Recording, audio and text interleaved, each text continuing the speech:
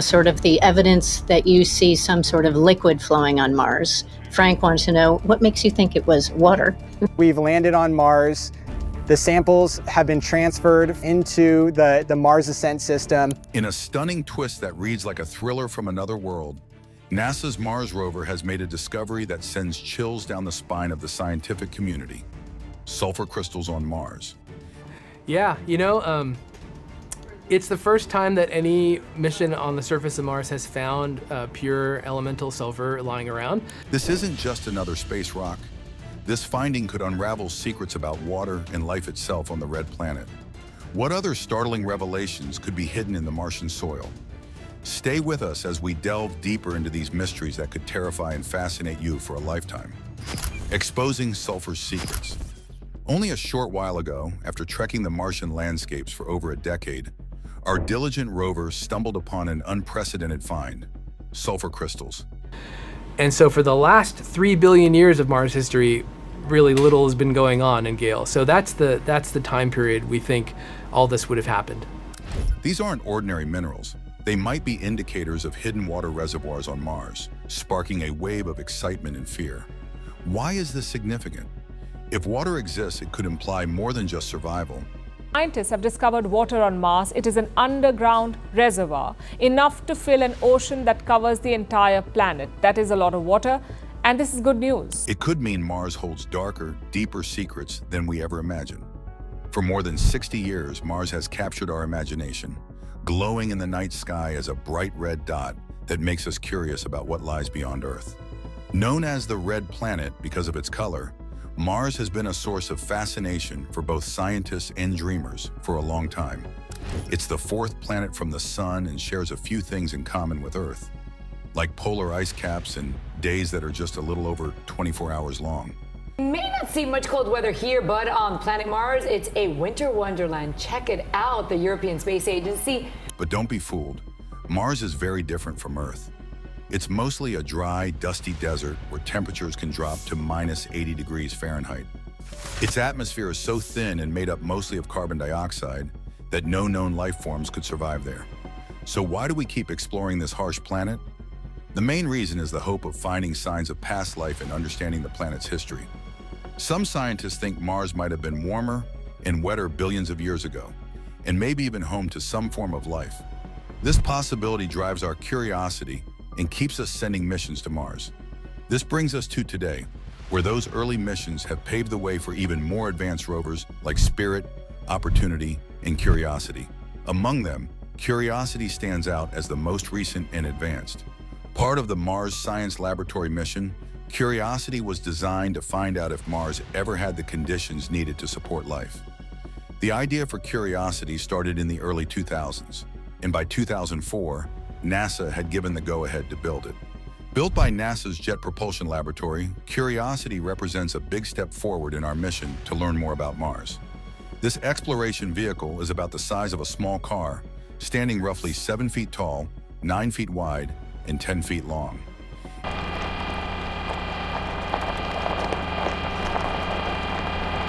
It weighs around 2,000 pounds, equipped with various tools, cameras, and a flexible robotic arm. This rover can do many tasks, like drilling into rocks or collecting soil samples, much like a Swiss Army knife for space. Building the rover, named Curiosity, was a huge project that involved thousands of engineers and scientists. They worked hard to make sure it could survive the tough conditions on Mars. One of its key features is the multi-mission radioisotope thermoelectric generator, which turns heat from radioactive decay into electricity. This generator allows Curiosity to keep running without needing sunlight or weather conditions, making it perfect for the Martian environment. Curiosity was launched into space on November 26, 2011, from Cape Canaveral, Florida, using an Atlas V rocket. After an 8-month journey through space, it made a nerve-wracking landing on Mars on August 6, 2012. The landing, often called the 7 Minutes of Terror, involved a special sky crane system that carefully lowered Curiosity to the Martian surface. This was the first time such a landing method was used, and it was a big success. Next, we explore the Martian craters with our trusty rovers. The quest inside Gale Crater. Curiosity landed inside Gale Crater, a huge basin with a central mountain called Mount Sharp. This location was chosen because its layers of rock could reveal important information about Mars's environmental history. Curiosity's mission is to explore this landscape, study rocks and soil, and search for signs that Mars might have once had conditions suitable for life. Building on Curiosity's success, NASA launched another rover, Perseverance, in 2020 as part of the Mars 2020 mission. Perseverance is similar to Curiosity, but slightly larger and heavier, weighing about 2,260 pounds. Like Curiosity, it is powered by an MMRTG, which lets it operate around the clock. Perseverance comes with advanced tools designed to find traces of ancient life and collect rock and soil samples. Some of its key instruments include Sherlock, which uses a UV laser to identify organic compounds and minerals, and RIMFAX, a ground-penetrating radar that looks below the Martian surface. It also has a system to store samples in metal tubes, which will be retrieved by a future mission to bring them back to Earth. But here's where it gets even more interesting. Perseverance didn't land alone. Nav filter converge. Velocity solution 3.3 meters per second. Altitude 7.4 kilometers. It brought along a small helicopter named Ingenuity. Weighing just 4 pounds, Ingenuity was built to test if powered flight was possible on Mars. It has 2 rotor blades that spin in opposite directions to help it lift off in Mars's thin atmosphere. Ingenuity's first flight was on April 19, 2019, and it went on to complete 72 flights, gathering valuable data. Although its last flight was in January this year, it marked a huge step forward for Martian exploration. As for Curiosity and Perseverance, they continue to explore the Martian surface. Right now, they are examining several craters that resemble the first images sent back from Mars, with similar rock formations. The discoveries they make in these craters could tell us even more about Mars' past. When Perseverance landed in Jezero crater, scientists eagerly started studying the rocks there. Their findings, though varied, are helping to build a clearer picture of Mars's geological and possibly biological history. But as exciting as these discoveries are, there's always more to uncover. We wanted to follow the water. We wanted to understand the role of water in shaping the landscape of Mars. The debate continued about what lay at the bottom of the crater. Was it ancient lava or rocks brought in by wind and water? Then the Perseverance rover made an exciting discovery. During its first year, it found different types of igneous rock. These included lava flows and rocks formed from slowly cooling magma. Igneous rocks are key to understanding the history of the place they're found. They have crystals that tell us when and how they were formed. Even more interesting, these rocks showed signs that they had interacted with water, hinting at a time when Mars might have been wet. This is a big deal because it means these rocks could hold clues about conditions that might have supported tiny life forms. If scientists can get these samples back to Earth, they could help answer important questions about Mars' past, its volcanic activity, and the age of the formations within the Jezero crater. But this wasn't the only interesting discovery. Perseverance also found ancient lake beds at a place called Wildcat Ridge, inside a well-preserved sedimentary deposit. This suggested that the sediments were not only laid down in water, but kept interacting with it long after, possibly supporting ancient microbes. Now let's dive deeper into the Martian rocks and what they tell us. The MOXIE experiment's oxygen breakthrough. The plan now is to bring these samples back to Earth for a closer look. Scientists are eager to search for organic compounds and signs of past life. While all this was happening, the Curiosity rover, exploring Gale Crater, found evidence of ancient water paths like old riverbeds and lake beds, which could have supported life. It also confirmed that Mars had conditions favorable for life for a long time. Curiosity even discovered organic molecules in the Martian soil, which are essential for life. It also noticed periodic increases in methane levels, suggesting some kind of geological or biological activity. But that's not all. While Curiosity was exploring Gale Crater, Perseverance reached a significant milestone by producing oxygen on Mars. The MOXIE experiment successfully turned the Martian atmospheric CO2 into oxygen, a critical step for future human missions to Mars. It worked several times, making enough oxygen to support an astronaut for a few hours. What's even more impressive is that this technology exceeded NASA's expectations, producing up to 12 grams of oxygen per hour. By the time the mission ended in September 2023, MOXIE had shown that we could create life-supporting oxygen right there on Mars. But there's more. Perseverance has also been recording the sounds of Mars, allowing scientists to hear the Martian atmosphere for the first time. The rover captured various sounds, including noises from its equipment and the Martian wind, giving us a deeper understanding of what Mars is like.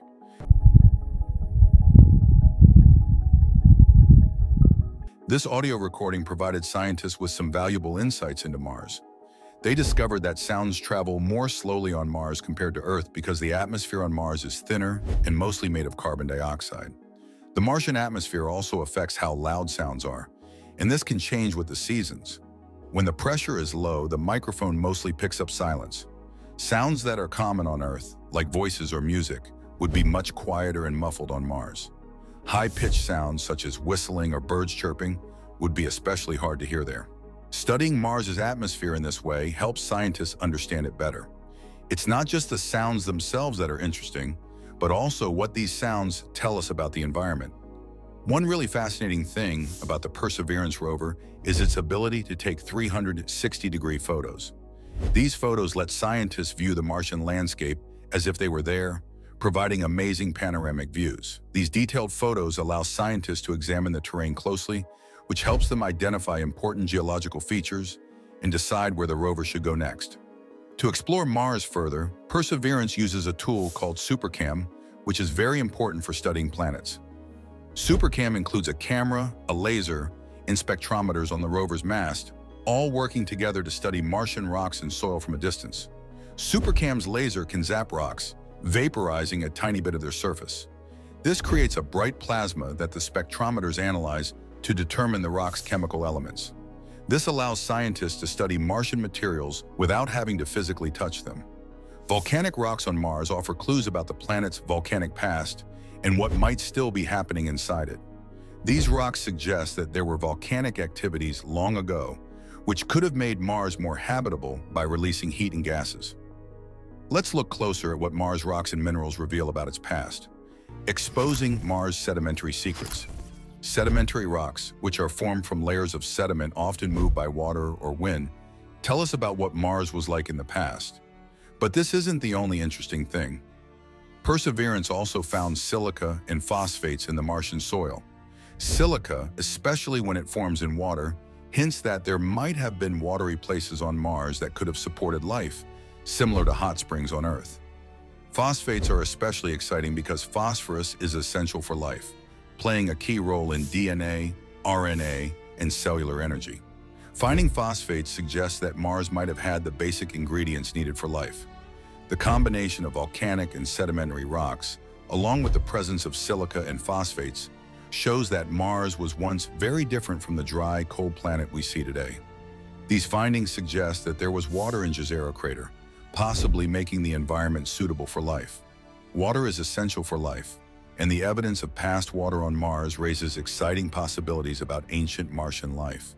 Perseverance has been following ancient water paths, uncovering fascinating clues about the planet's history and its potential for supporting life. Is there water on Mars?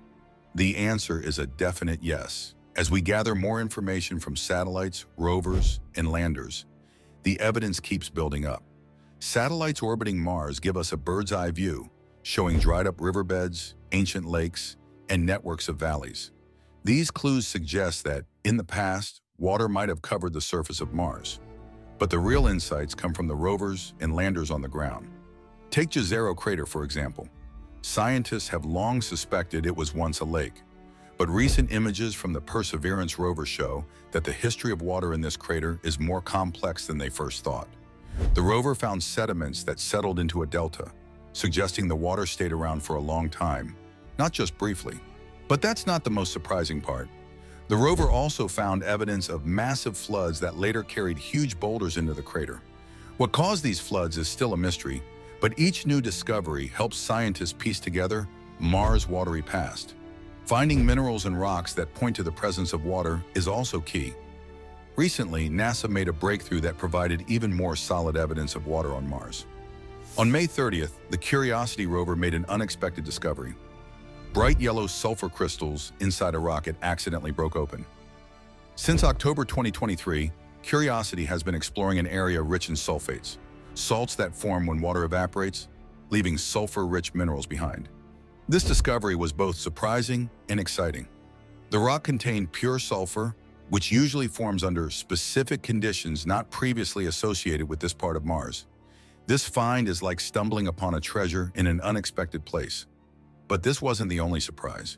Curiosity has been traveling through the Geddes Vallis Channel, a path down the side of Mount Sharp. The rover's mission is to explore the surface layers to find out when and where Mars might have had conditions suitable for life. Scientists had seen the Geddes Vallis Channel from orbit long before Curiosity landed. They believed it was shaped by flowing water and debris, leaving a trail of boulders and sediments. The goal is to understand how this landscape changed over billions of years. Moving on, the Martian landscape shows more signs of its watery history. Decoding Mars' geological mysteries. Since arriving, Curiosity has been studying whether ancient floods or landslides formed the large debris mounds in the channel. The recent findings suggest that some mounds came from powerful water flows, while dry landslides might have caused others. The rocks in these mounds tell a story. Water-smooth stones look rounded, like river rocks, while angular stones hint at landslides. But the most intriguing discovery is the white halo patterns in some rocks, which show signs of water-related chemical reactions. This adds even more proof of water activities on Mars. As scientists continue to uncover more about Mars, some UFO enthusiasts have made bold claims about the planet, adding even more excitement and speculation about what might still be found. When scientists spotted a circle of stones on Mars, they quickly named it Mars-henge, inspired by Earth's famous Stonehenge. This discovery sparked a lot of excitement and many theories among space enthusiasts.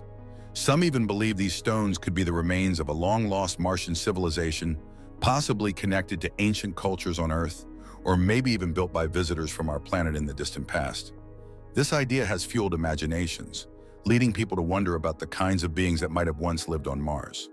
Could they have had contact with ancient Earth?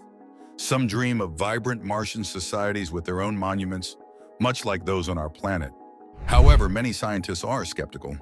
Experts in planetary science find the discovery interesting, but don't see it as evidence of a past Martian civilization.